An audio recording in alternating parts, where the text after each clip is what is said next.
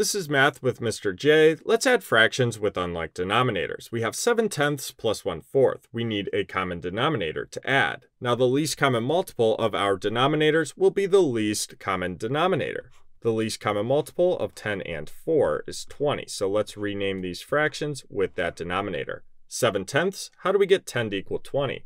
10 times 2. Whatever we do to the bottom, we must do to the top. 7 times 2 is 14. Now for 1/4, how do we get 4 to equal 20? 4 times 5. Whatever we do to the bottom, we must do to the top. 1 times 5 is 5. Now we can add. 14 plus 5 is 19. Keep the denominator of 20 the same.